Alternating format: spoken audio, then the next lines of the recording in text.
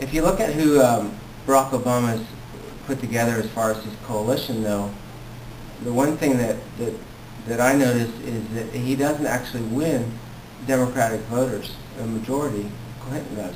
And it's not even close.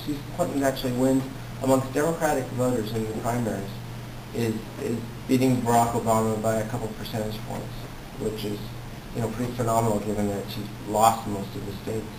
How Barack Obama's won is by pulling over independents and Republicans. And to my view of it is, Barack Obama has basically figured out a way to crack the math of the nomination cycle that works to get him the nomination, but doesn't change the overall dynamics of the general election.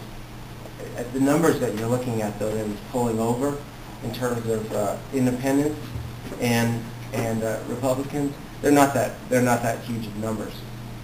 The number of people that voted in Nebraska, for instance, 17,000 people. That's what gives them the victory in a lot of those small caucus states. It's not a lot of people. So, but they did figure out, if we can mobilize a certain amount of people around a message and get crossover appeal, that'll help us win the nominations in states.